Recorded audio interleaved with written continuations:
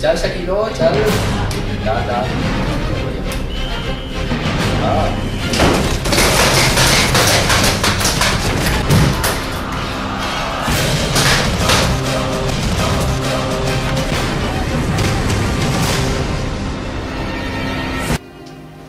We found this during the raid.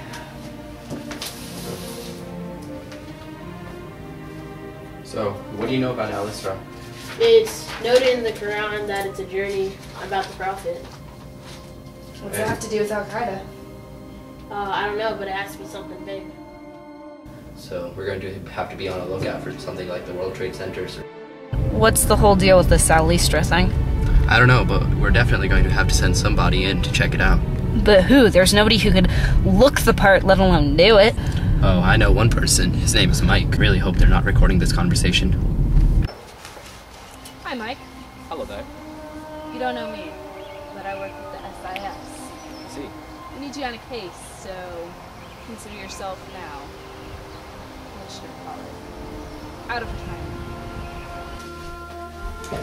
We recently did a raid on Al-Qaeda. Ever heard of anything by the name of Al-Isra? No, I have not. Neither have we. That's why we need you. Okay, so I can look the part and play the part, but they're not just going to pick someone off the street. That's what, well, we currently have a man in Guantanamo Bay by the name of Ismet Khan, and they know he's missing. And so what we're going to do is we're going to stage a breakout. That's where you come in. Consider it done. Let me help you with that. Thank you.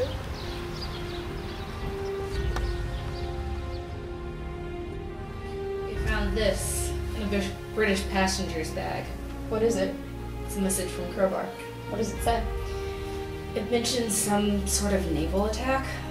A naval attack? Knowing Al-Qaeda, this will probably be something big.